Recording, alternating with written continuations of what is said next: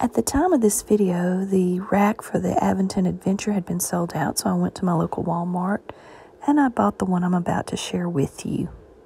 I just wanted to share with y'all a rack I bought. This one attaches to the seat post here.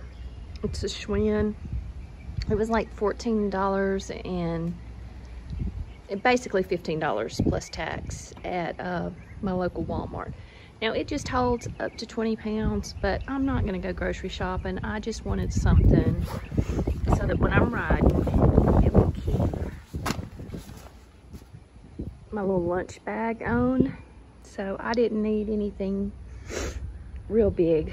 So this one works out great. As you can see, you just take an Allen wrench and unscrew this, then this just pops right off. You slide this on the little tube thing and then just tighten those up. And you can see it sits on top of my fender. I have ridden 15 miles with this one today. And that's all I really wanted, was something that I could pack a lunch when I go on the longer rides. So this is working out perfect. And it's a Schwinn seat post bike rack. And I'll link it below. Oh, and I forgot. It's got a little, oh, here it is. This little bungee system, so you can just kind of strap it down.